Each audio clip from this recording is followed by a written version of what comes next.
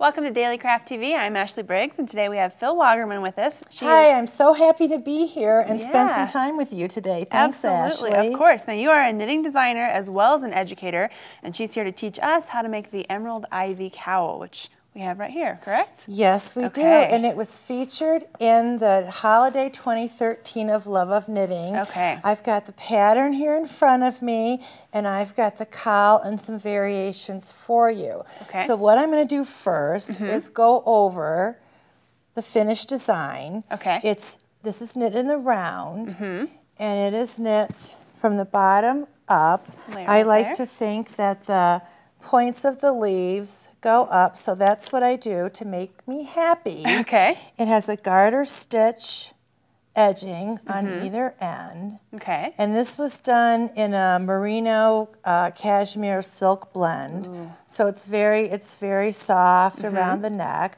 I have a couple variations I'm going to show you. Okay, perfect. Because what's really important to me as we go through this process of me teaching you this is to get your brain going and thinking, what do you want to do to make it different, change it up, make it longer, make it shorter, different things you can do. Right. So this is the original one that was in the magazine. Okay. I also have one that's knit in a merino wool, and it's a little bit wider and shorter, as you can see. Right.